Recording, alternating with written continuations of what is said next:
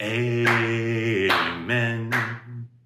Amen. Amen. Amen. Amen. Well, it's story time. Amen. With Shaneequa. Amen. Gather round, y'all. Amen. Amen. Amen. Last time now. Amen. A little quieter. Amen. Glad you're here now. Amen. Amen. Amen.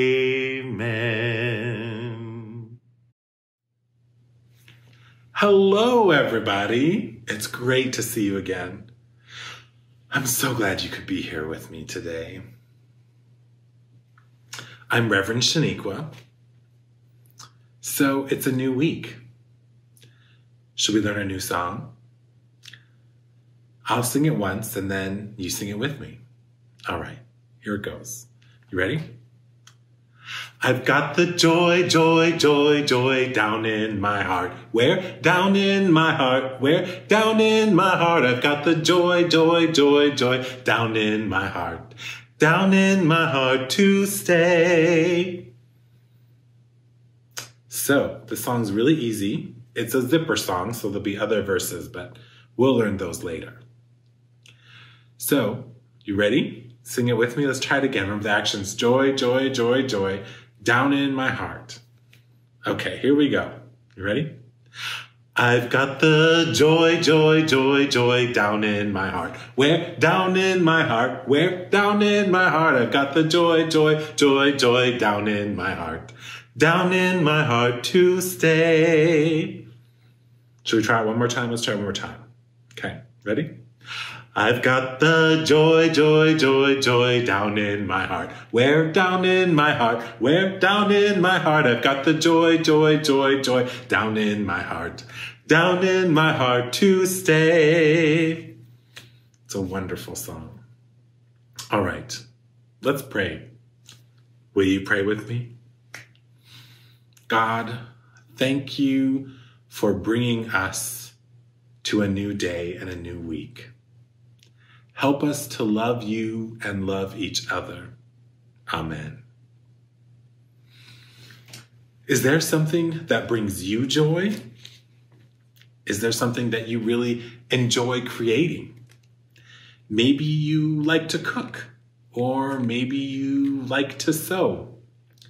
In today's story, T. Marie loves to draw, and she uses her skill to help her family. Let's listen to the story.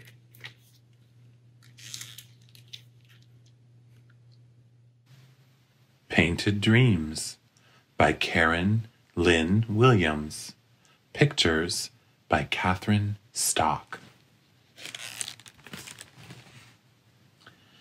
T. Marie sat in the early morning shade behind her cement house and drew pictures on the rough wall.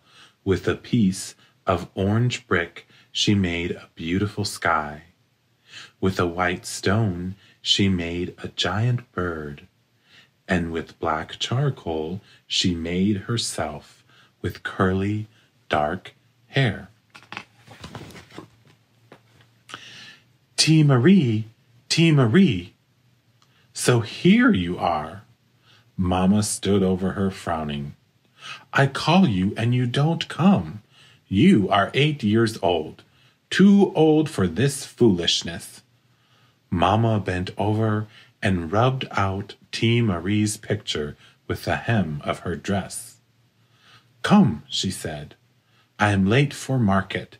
You must watch the little ones. T. Marie took her sisters up the mountain to collect firewood. It's too hot, Josette complained. It's too far, Fifi whined. The sweat trickled down T. Marie's back, but she did not complain. Instead, she dreamed about making pictures of huge green trees that would wrap the whole village in cool shade. On their way home, the sisters passed the yard of Monsieur Antoine, the Beaucourt, a powerful priest and a healer. The 3 houses in his compound were painted with many colorful designs that made the heart pound like a drum. A large black and red snake decorated the entrance to the biggest house. When Josette and Fifi saw it, they stopped their complaining and walked quickly past. Tea Marie was afraid too, but she lingered to admire the paintings. She could paint like that. With colors and brushes, she could make pictures that made your heart sing.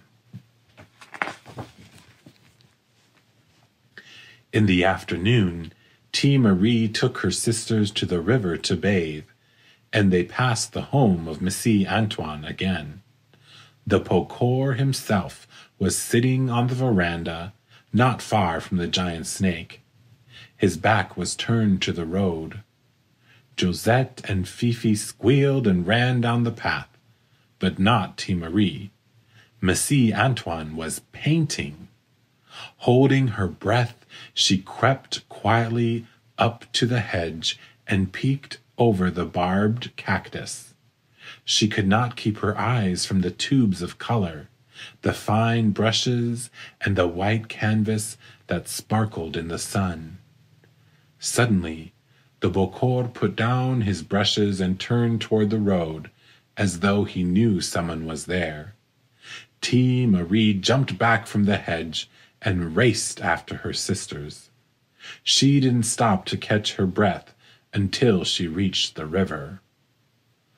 With such fine paints, she thought as she joined her sisters in the muddy water, I would make a sparkling river racing to the blue-green sea, full of many-colored fat fish for the children to catch. I want to buy paints, Tea Marie told her parents as they sat by the cook fire that evening. Ha, her mother said, we have no money for such things. But Tea Marie is a good artist, said Josette. She makes beautiful pictures, even without paints. One day, said Papa, the gods will look with favor on this poor family, and I shall buy Tea Marie all the paints in the market. She will be a famous artist, like Monsieur Antoine. Maybe Monsieur Antoine has paints for Tea Marie, said Fifi. You think Monsieur Antoine has paints to throw away on little girls? Said Mama. Tea Marie smiled. She knew where she could get the paints. That evening, as darkness came to the village, Tea Marie crept back to the yard of Monsieur Antoine. She could not see the snake in the dark, but she knew it was there. A thin, scruffy dog was nosing through the papers and garbage outside the Beaucourt's gate. Allez, go, Tea Marie whispered, and waved him away. Quietly she poked at the pile, always looking over her shoulder. Her heart beat in her ears. She could barely see, but she could feel objects in the damp ashes. A rusty tin can, and then a broken piece of plastic. Nothing of any use. Still she raked through the heap with her fingers. There! Under a soggy piece of cardboard, she found what she was looking for. Tea Marie gathered up her find in her skirt and ran all the way home. She hid the treasure under the roots of the old mapaw in the yard and slipped silently into the house.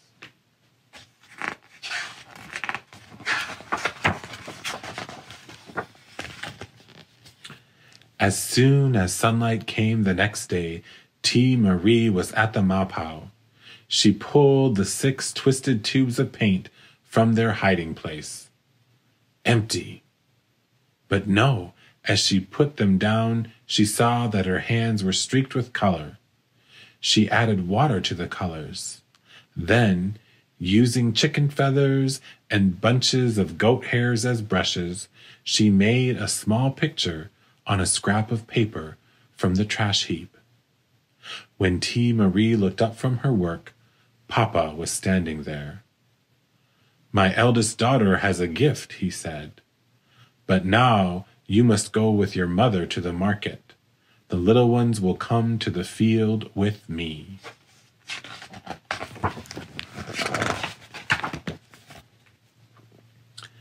The small marketplace of their village was crowded, but few people made their way back to Mama's stall at the end of the row. "No one comes to buy our fine red tomatoes and our sweet yellow onions," Mama grumbled. "The spirits have forgotten us." Tea Marie sighed. It was true. They did not have a lucky stall. She leaned against the cool market wall. It was covered in soft green moss. Tea Marie picked at the moss with her finger. The wall underneath was smooth and white. Using a stone, she tore away the moss until she had cleaned the whole wall behind Mama's stall. It was nearly as white as Missy Antoine's canvas. "Tea Marie," Mama called, "it's time to go." "Coming," she answered. She picked up her basket of vegetables. It was still full. They had sold almost nothing. The basket was heavy, but Tea Marie did not rest until they reached the front step of their own house. Before anyone could ask her to help with the chores, she dashed out back to the mapow tree and collected her paints. Then she slipped out the gate and ran back to the marketplace. I wonder what she's going to do. Tea Marie looked at her big clean wall for a long time. Finally, she began to paint. She used her precious colors very carefully, and when she needed them, she also used red brick, black charcoal, and bits of green moss. She used goat hairs to make fine lines and chicken feathers to make thicker ones. A hairy mango seed she found on the ground worked perfectly to fill in the large spaces with color.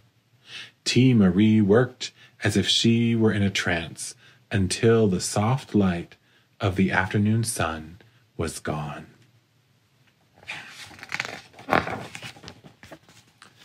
The next morning, when Tea Marie and Mama came to the market, many people were crowded around Mama's stall. "What is the trouble?" Mama asked. "No trouble," said Tea Marie. "They have come to see my pictures." Mama looked at the leafy green trees with many colored birds in their branches and the huge chicken and fat pig, each big enough to feed a whole village. Then she reached out a finger to trace the tiny market girl with a giant basket full of fine red tomatoes the size of soccer balls and golden yellow onions as big as the sun. Without a word, she quickly put out her tomatoes and onions. Tea Marie helped to make neat piles. It seemed as if the entire village came to admire Tea Marie's paintings. And while they were there, people bought Mama's fine vegetables. Even Papa and Josette and Fifi came. "In the gardens, people are talking of Tea Marie's paintings," Papa said. Mama nodded. "It's like carnival. So many customers, we barely have enough room here." "Look!" squeaked Josette. Wide-eyed with fear, Fifi just pointed. Monsieur Antoine was standing in front of the pictures. He looked at them a long time. Finally, he turned to Mama. "Who has done this work?" he asked. My eldest daughter, Missy, she said quietly. The Bokor looked straight at Tea Marie. You have a gift from the spirits. You should practice this talent. His smile was warm and friendly. Tea Marie could only smile back. Yes, she would practice, for there were many more pictures she wanted to make. Tea Marie stood beside Monsieur Antoine in the stall at the end of the marketplace and looked at all the people who had come to see her paintings. She knew she could not dream a better picture than this. The end.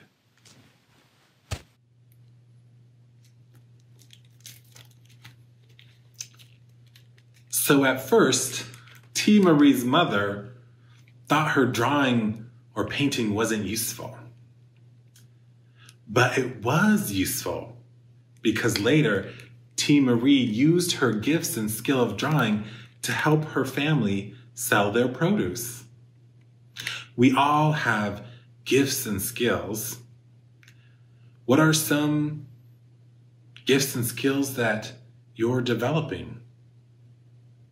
Maybe cooking or running or crafting. Or, every day we're developing our singing skills, right? We learn a new song. Well, it's been great having you today. I look forward to seeing you again soon and singing with you and developing those wonderful skills that you're learning. All right, remember, God is always with you and God loves you always. Until next time, know that you are a gift and let your light shine. This little light of mine, I'm gonna let it shine. This little light of mine, I'm gonna let it shine. Well, this little light of mine, I'm gonna let it shine, let it shine, let it shine, let it shine. Until I see you again, I'm gonna let it shine. Until I see you again, I'm gonna let it shine. Until I see you again, I'm gonna let it shine, let it shine, let it shine, let it shine.